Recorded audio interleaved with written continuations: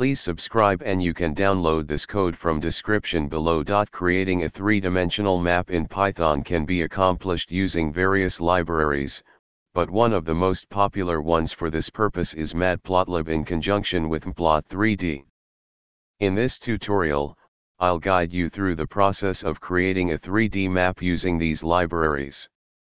Make sure you have Python installed on your system. If not, you can download it from Python's official website.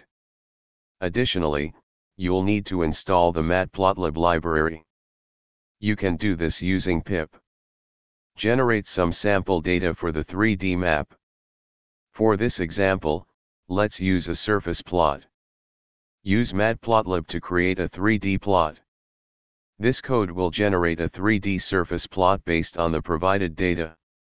You can customize the plot by adding labels, titles, and adjusting the viewpoint. Here's an example. Feel free to experiment with different data and plot types.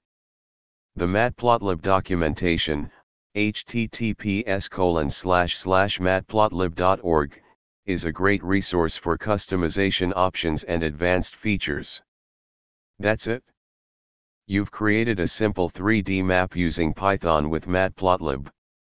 Feel free to explore more advanced features and incorporate your own data for a more meaningful visualization. ChatGPT.